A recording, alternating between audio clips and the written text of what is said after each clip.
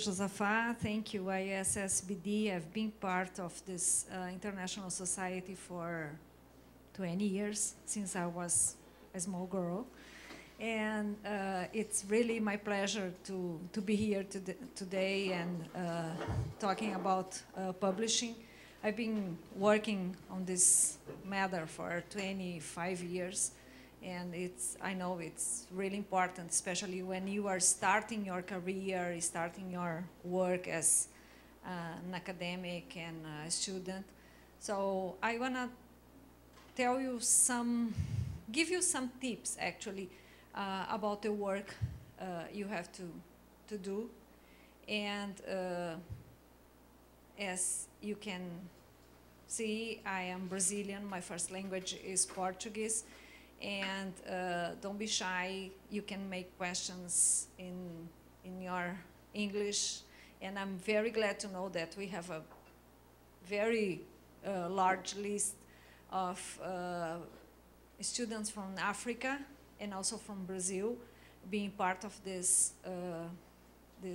webinar, this broadcast. And it's really important to have people. I also work in Africa in some universities, so it's a great pleasure to talk with you.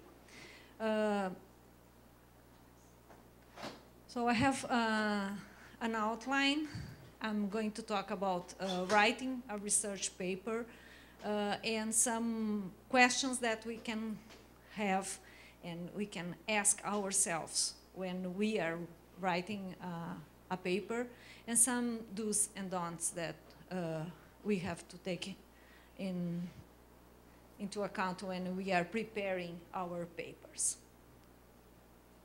To warm up, let's start with this saying that hell is sitting on a hot stone reading our own scientific publications.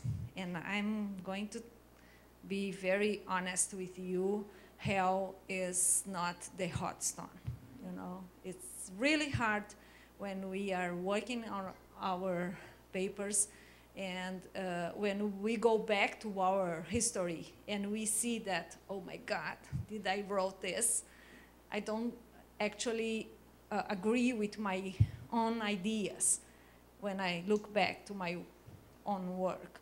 So don't feel bad about this. You have to write, you have to do your best for your career.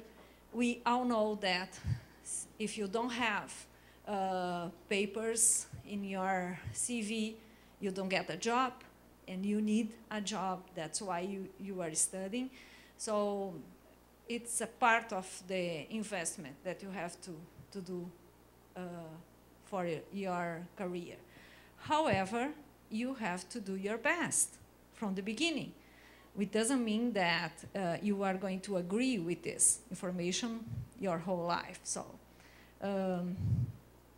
but writing a research paper is always an important step of your professional life, and you have actually to conduct a study and analyze your data sometimes before writing your paper. But first tip, start doing your paper from the beginning of your research work. Don't wait till the end of collecting data and having all the information you need, because sometimes you don't really like your work when you are finishing it. I mean, I used to tell my students, we don't actually finish research. We first get annoyed about this work, you know, so then we have to finish our papers. So you can write the method section, you can write some introduction information from the beginning of your work. So it's important to take it into account. But now it's time to write, it's time to publish. We know that when Josafa mentioned our ratings and everything. That's the main issue nowadays on scientific world.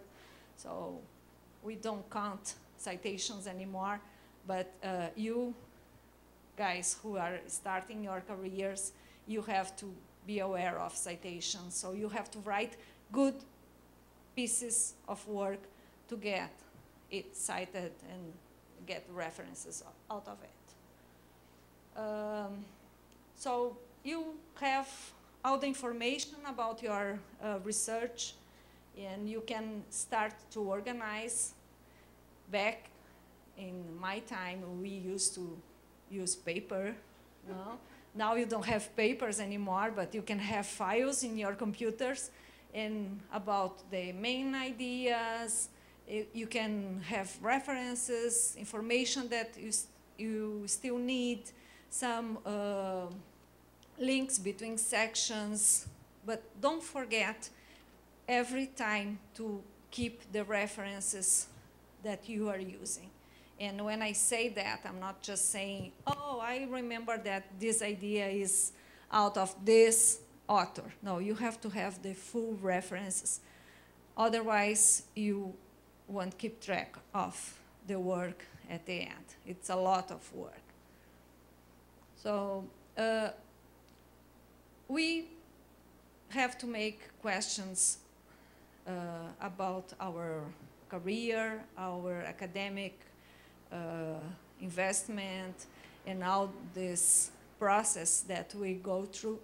And I imported those questions from the engineers, but they are still very important for psychology. We have to ask ourselves about when should we write, why should we do this, for whom should we write, what are we going to write about, where are we going to publish it, and how should we write, and how much does it cost. So we are going to talk about each one of those questions to get some answers. So go ahead. When should we write? As I said before, you have to start your research and still and begin to make appointments and annotations and get those information filed. But when we actually have ideas to write, we have to read a lot. And read means to study the papers that we are reading. We don't just read the papers. We have to actually make notations and go after the references that that paper has. And we have to really feel that we have the information of those papers that we found important in our minds during our research and when we are writing the paper. Then when we read a lot, we get so many ideas that we have to have a paper from our own. So that's when we say that we feel pregnant of our own paper. It's going to be born soon. And to have a paper, you have to write a lot.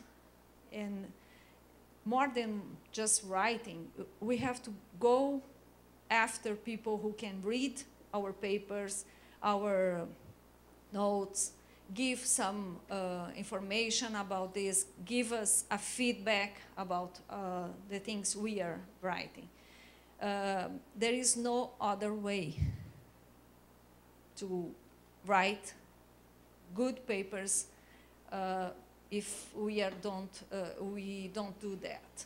And Professor Brett will talk more about review and resubmit, and that's part of the important work of editors and reviewers, and those guys sometimes we don't like them a lot. I know, I've been editor also, but they can be our best friends because they help us to publish a better paper. So we always get very nice tips or reviews out of their support. One thing that I usually tell my students is to write and read the piece I wrote it aloud. Because when you read aloud, you can feel that it makes sense, what is missing, repetitions and other things that we used to do, especially in some languages like Portuguese that we use long sentences.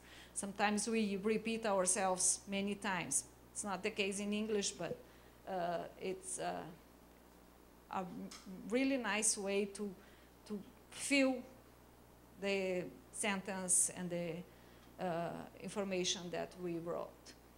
And also very important is to have someone who is our friend, who can read the papers and the notes that we have.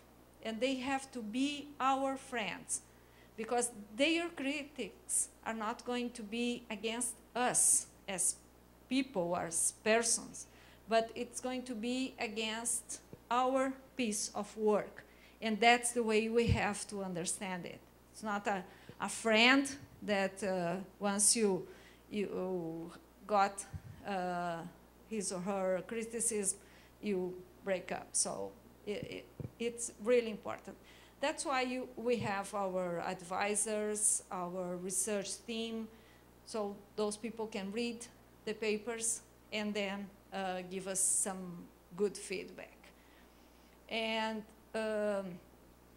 always proofread your report. Please do it. We editors know that. It's not, when we as editors get a paper with misspellings or problems with the references or format, we always have this first feeling that, wow, if this person treated this final piece of work in this way, can we trust their data, their review of literature, their references? No, that's the first feeling we have. So please do this proofread. It's very important. Ask again someone to read the final version. There is this professor, Daryl Ben, who says that we have to give to our grandma to read the final version. I don't agree with this information because she doesn't deserve it, you know. But the idea is, the idea is that we have to give someone who can read the paper and give you a sense that she or he understood what is it about and what do you want to say, even not caring about manovas, ANOVAs, and this kind of other problems. No.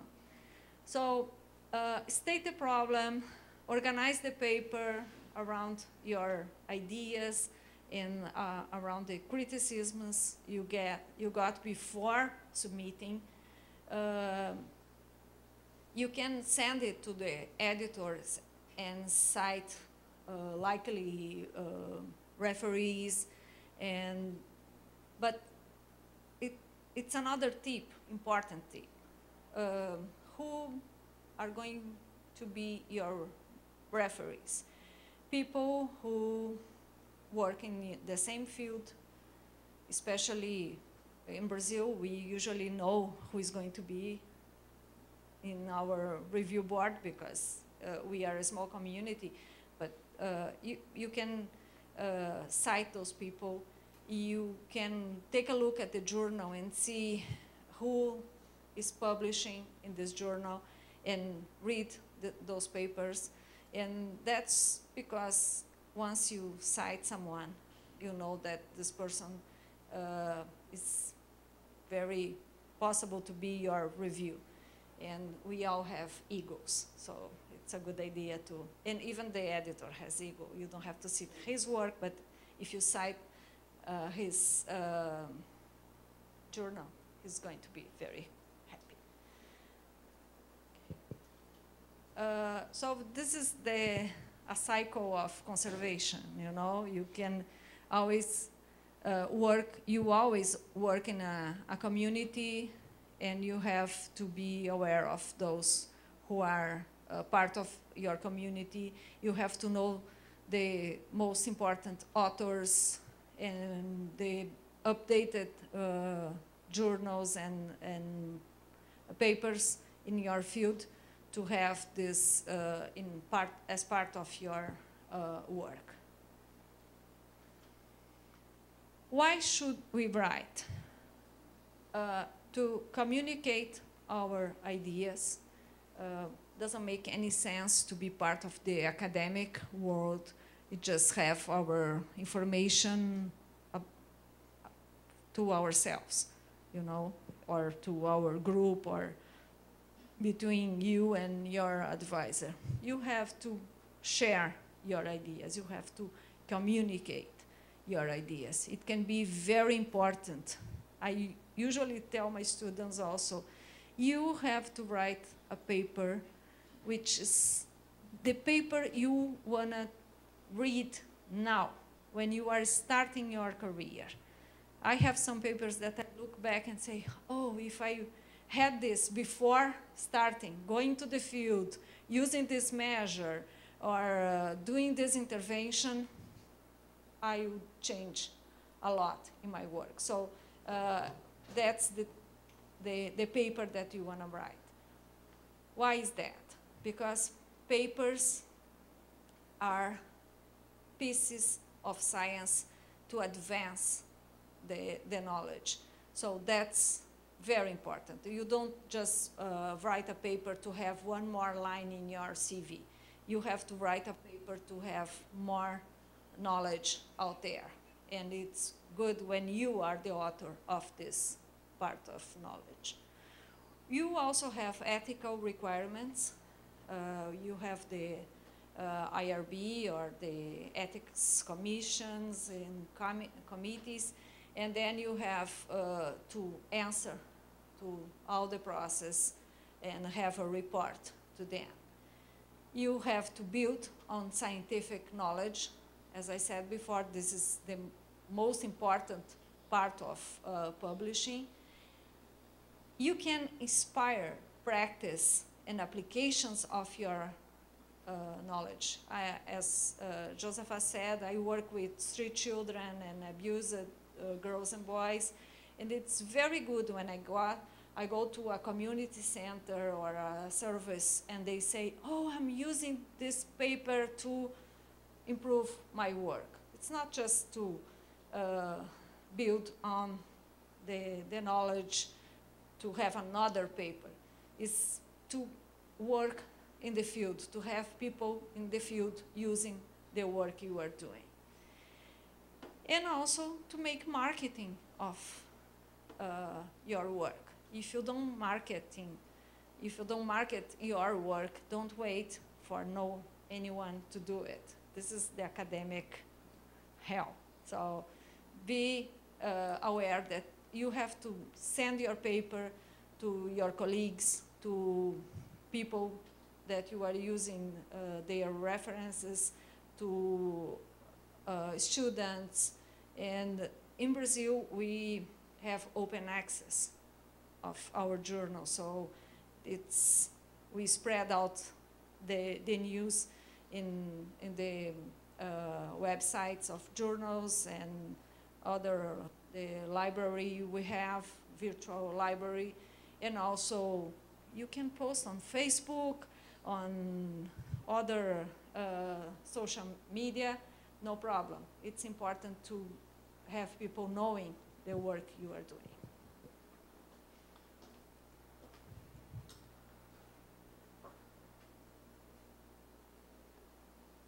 And one question that is very common is, for whom should we write? And it's really an important point. If you are writing a thesis or a report of your research, and your advisor or examiners are the ones who are going to read it, you have to think they are reading your report to judge, to mark, and to rank your project. So that's the language that you have to use is very scientific and get to the point that those people are really going to use to do this. If you are writing a paper, you have to think about who is reading, and probably the first ones are going to be the referees and the public that know science. So you have to judge innovation, how original it is, quality, and you have to think that people want to read your paper and learn something out of the paper they are reading. It's very sad when we find, oh, that's the paper I want to read, and at the end we just say, oh my God, I didn't learn anything out of this. So we have to learn.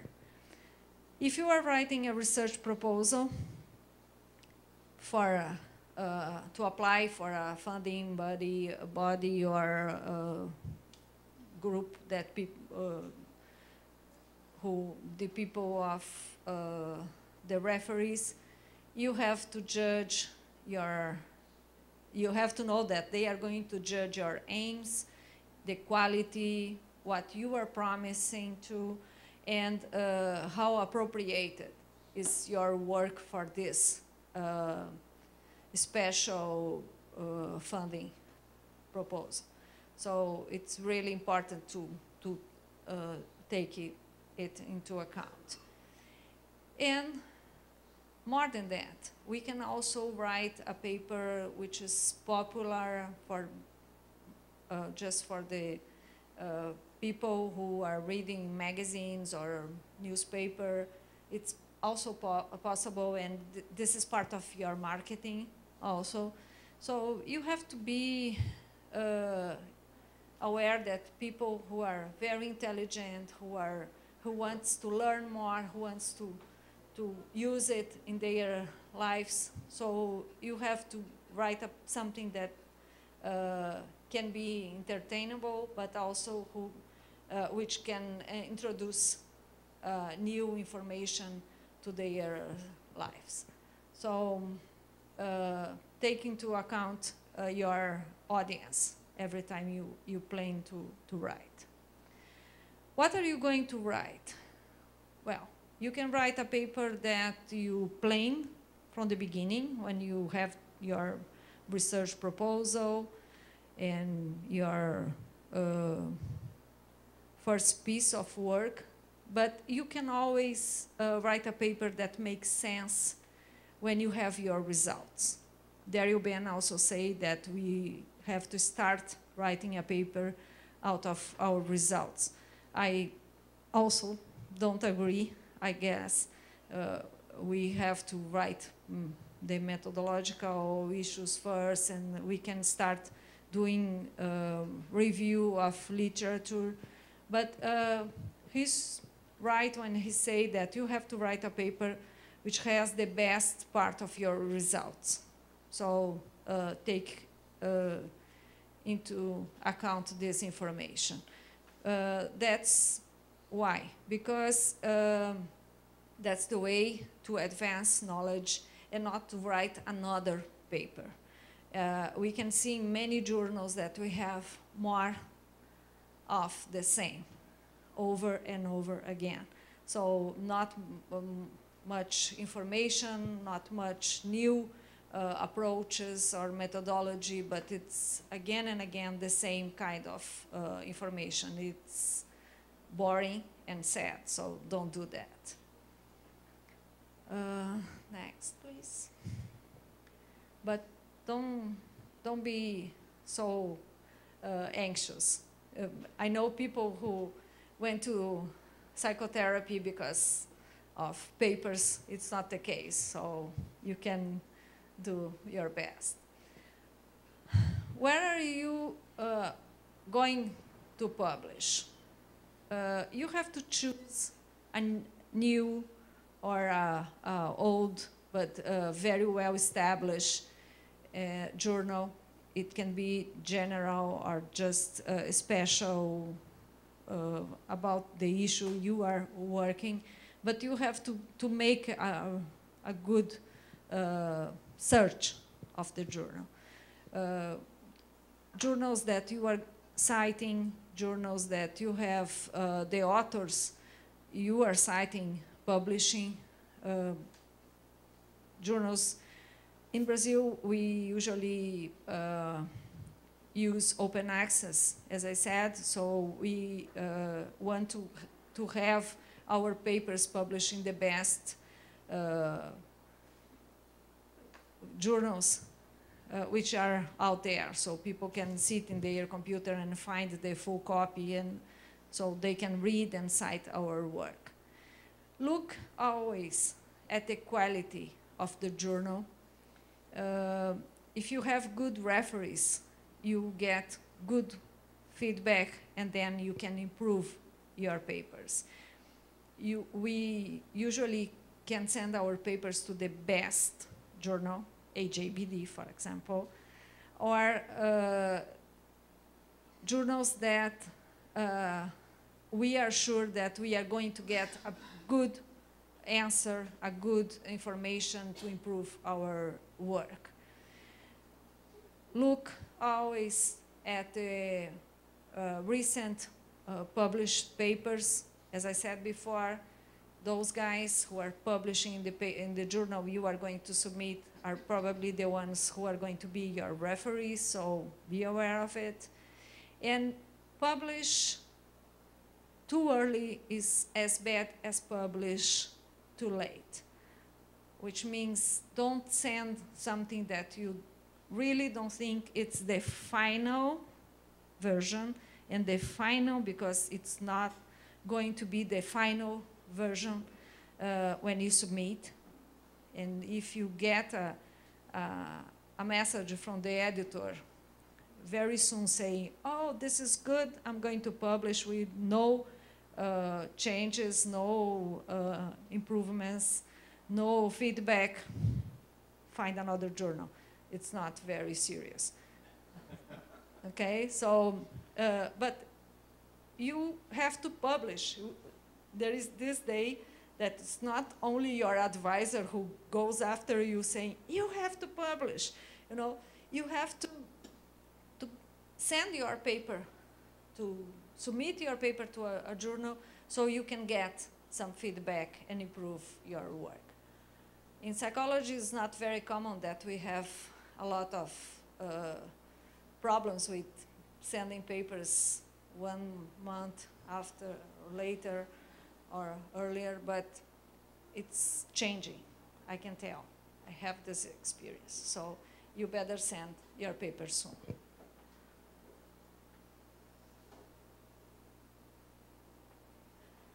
Where are you going to publish also? Rejection rate is a measure for quality and prestige. So we all see that good journals are very proud of their rejection rates. And we know that lower level journals get less papers offered than the good ones. So if they get less, they reject less, and they are more willing to publish your paper. But you have to send your paper to a leading journal, and if it doesn't accept, send to another one. And we also have to say that rejection letters are not very nice. We hate them.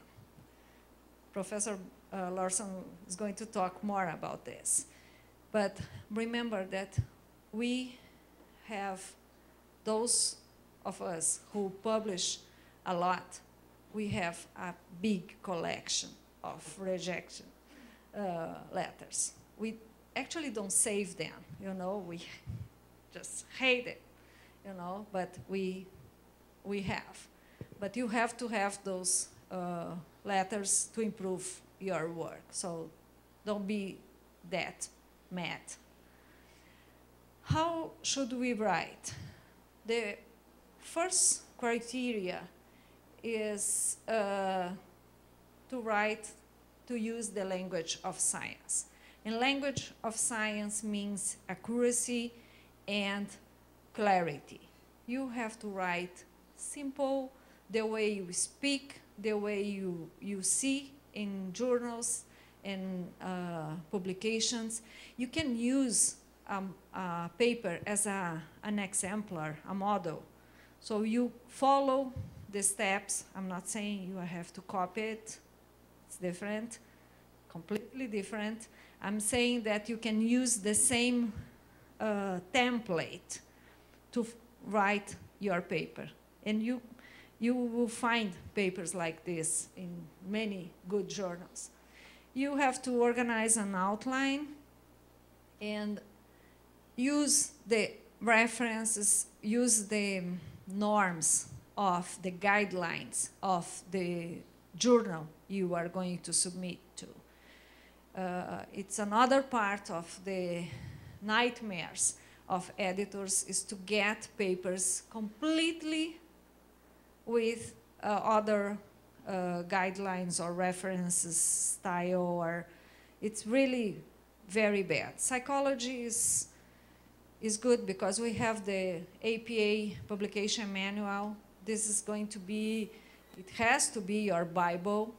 You don't have to know it, all the rules and norms and everything by, you don't have to have all those information on your mind, but you have to go and look every time you have a question. So this is a Bible. You don't have to know everything, but you have to have it. And you can have it in your office, in your table, not in your bedroom, please. Okay? Write simple and write direct to the people to whom you want to inform your work.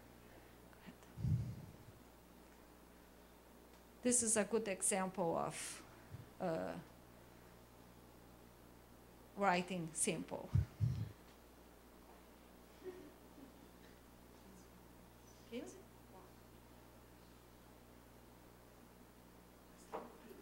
Okay.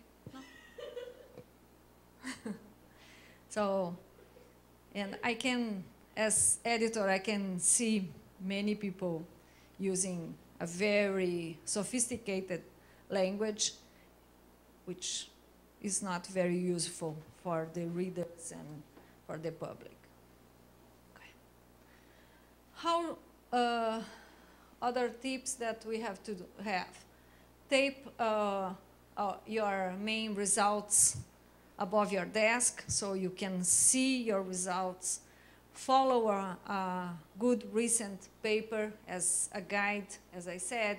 Use short sentences, even if you are writing in Portuguese or Spanish, because the language of science is English and we have to follow the rules. Write the results first and then the introduction. You can reorganize your introduction. Remember that the abstract and the title are very important pieces to be written, because those parts are the ones which goes to the websites and to reference lists and data sets and everything. This tip is important also. I used to do this and I really like, but I'm not the same generation as you, but I print out a hard copy, I forget about it, and then I reread the paper before submitting it. It's good to sleep over for 1 or 2 nights before sending, so you can always have better ideas or reorganize the paper and so on. Darubin also talks about having a good outline. And a good outline is in the format of an hourglass. Go ahead. So you have the introduction, discussion of literature, review, some findings they have. You should have always both sides supporting and opposing the main points.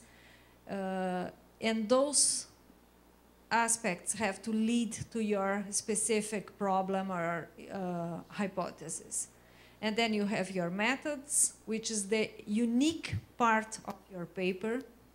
It's the only part of the whole literature that belongs to your research. So it has to be very well described, very well written. And then you have your results, discussion, and where you should compare and contrast your research findings with literature review findings. And you can make some recommendations for future research. But those recommendations are part of the things that you learn out of your work. You don't make recommendations to the work of other people. So you cannot suggest that, oh, you should do this or that. You don't know the full body of literature. So many times it's out there. You have to talk about your new steps for the future. How much does it cost? Well, this is very important. Learn to say no. Learn to say no to anything which is not your priority. And this is very important. So when you get this invitation to give a lecture somewhere or to go to a small meeting or to spend your whole life in meetings or attending to seminars or other activities that doesn't really help you to improve your paper, just say no and focus. I usually tell my students, if you don't know how to write the first sentence, write the second sentence. If you don't have time to write, sit down for 1 hour every week and start writing, start reading. And you learn that soon this 1 hour is going to be very short. You need more. You need 1 hour, 2 hours, 3 hours to actually write your paper. So learn to say no to anything which is not your priority. And this is just a draft of how to organize your work and how people spend their time to work. So the first one is, as I said, if you stay there working, you will learn that you need more time to work. Go ahead. Well, some do's. You have to omit needless words. You have to avoid meta comments on the writing, avoid jargon, voice and self-references. Use the tense, which is the one that the journal usually uses, and avoid language bias.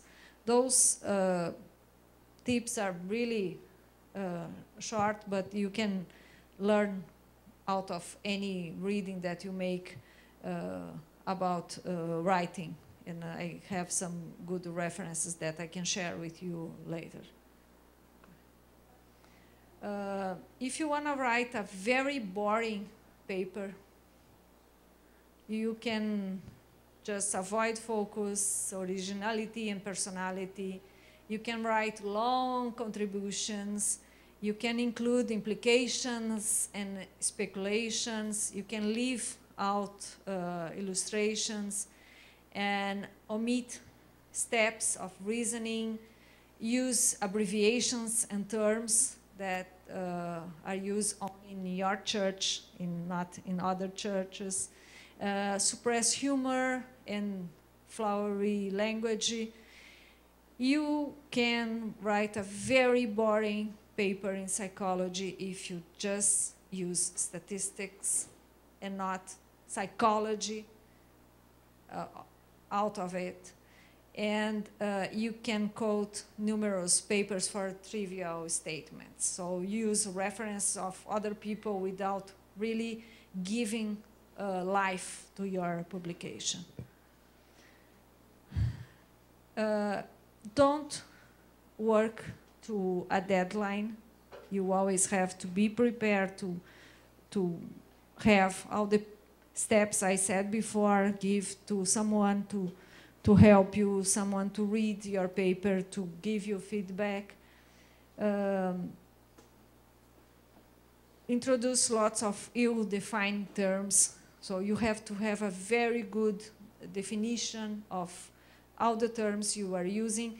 And more than that, use the same term throughout your paper, not changing because I want to write synonymous or tell people that I know a lot about this.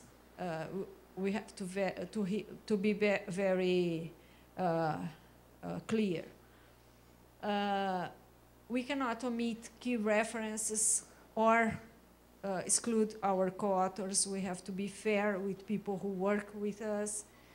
And we cannot draw broad generalization from small results, saying that this paper is going to resolve all the problems of psychology, which is not true.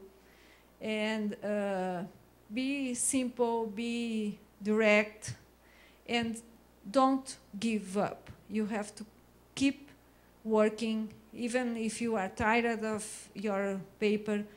Ask someone to help you, ask someone to read and give you some feedback. Let it be there for a while, and then you can go back to it later. When you are submitting a paper, don't overload the paper with irrelevant information, and don't miss the chance to have a talk paper. You can wait a little bit more. You can give to another person to read and give you feedback, so you can have a chance to have a talk paper. Don't forget to thank people who support you and all the fundings and grants and everything. Discuss your results before presenting them. You have to, Andrew Fugini says that you have to write your results section first without numbers. And I think this is very, very bright. You know, write the results without numbers and use the numbers and figures and tables as illustrations.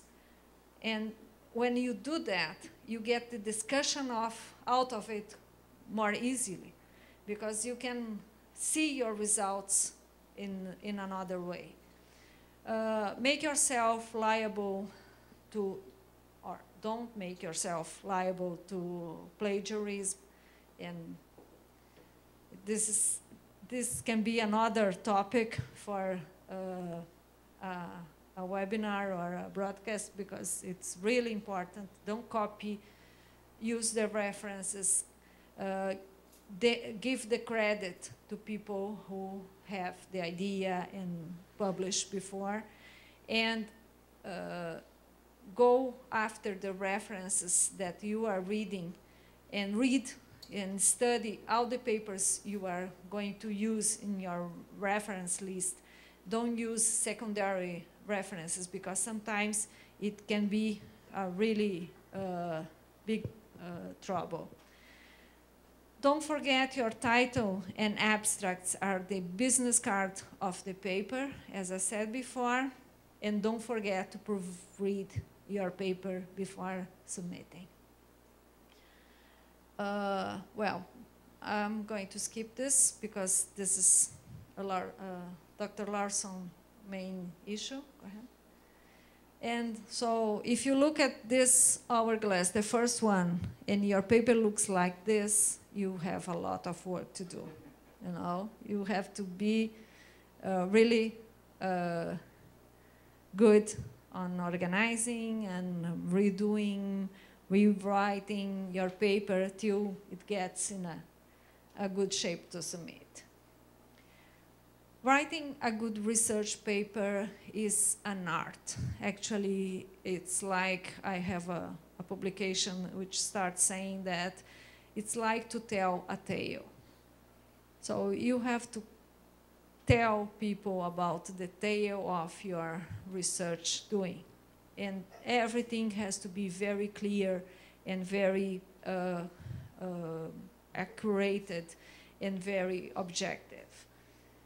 You get better at it with practice. So as much as you write, as much as you write well, as much as you get feedback, more improvements you have. Get used to rejections. I told you we have a collection of this kind of letters. I'm not talking about this longer. And sometimes when you get a paper reject, it's often a reflection on the way you wrote it and not the work you do. I mean, I've been seeing throughout my whole life as editor that sometimes we have very good work, very good research written in such a bad piece of submitted paper that we say, oh, it's a pity. Those guys should give more out of them to publish a better paper or to submit a better paper. So we can see very bad research published in good style papers, very good looking papers, and we can see very good research which cannot be published because the authors don't give enough time and don't invest enough to finish their good papers. And take your reviewers' comments seriously. If they say it's not clear, don't tell to your friend or to your colleague, but that's what I want to say, and you say aloud what your ideas. You have to write down in a clear way. If your reviewers say it's not clear, it means only one thing, it's not clear. So you have to go back and do it again. So references, it's just a joke.